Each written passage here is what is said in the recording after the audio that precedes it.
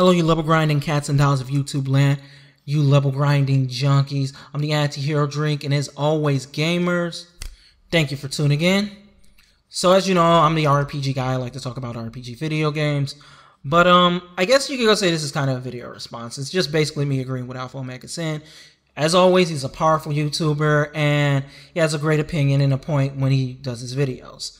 So he was talking about how Steam's charging for mods. And, you know, at first I'm like, cool, I think these people deserve some type of compensation. Like, I dabble a bit in modeling.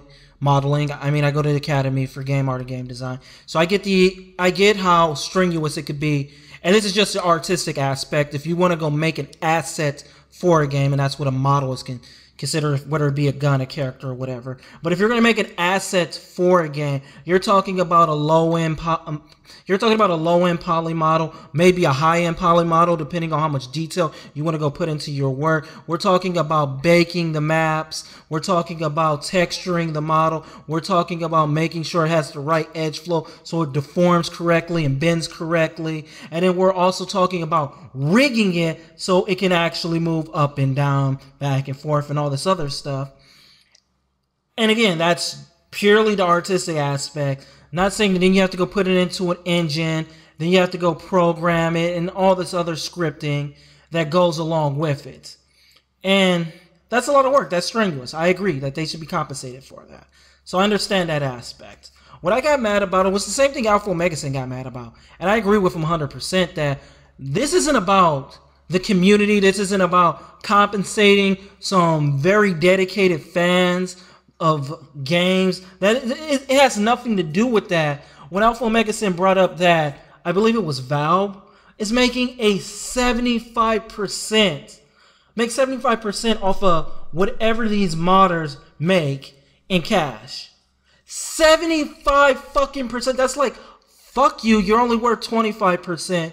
This is just somebody saying that I see a profitable market. I'm sorry I just cut myself off, but I'm really mad. Like, that's just somebody saying I see a profitable market where I can fuck it up. I don't give a fuck about these games. I just want to go make more money. The rat race.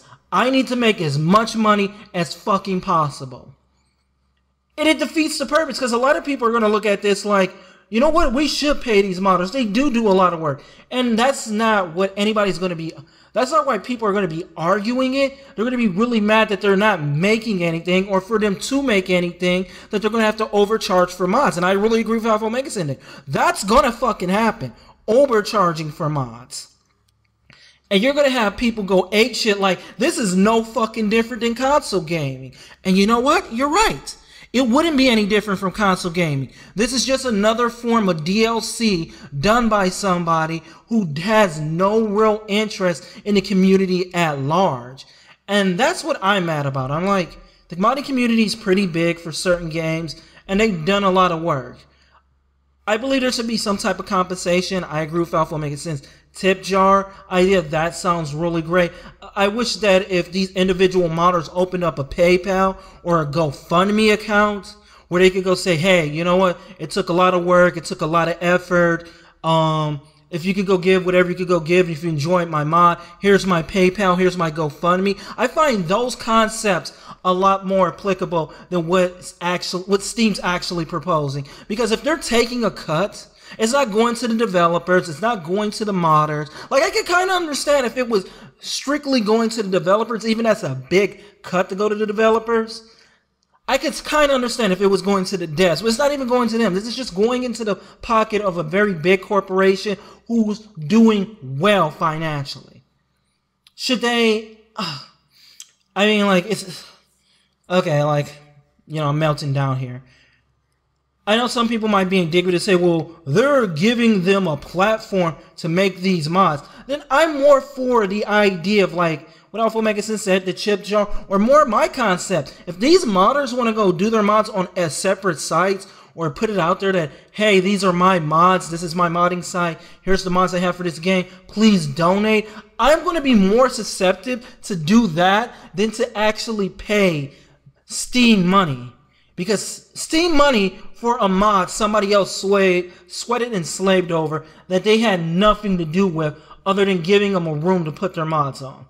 And if you really want to go check out how crazy it is to go be, how crazy it could possibly be to buy some mods, I'm going to try to put a picture in, maybe, or a link to a site where you can go buy high quality models. And these are just models.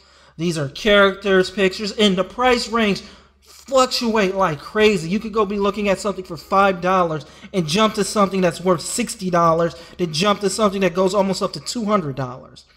And then the quality is great. The quality is all there, but these are people literally trying to go make their living off of selling their art.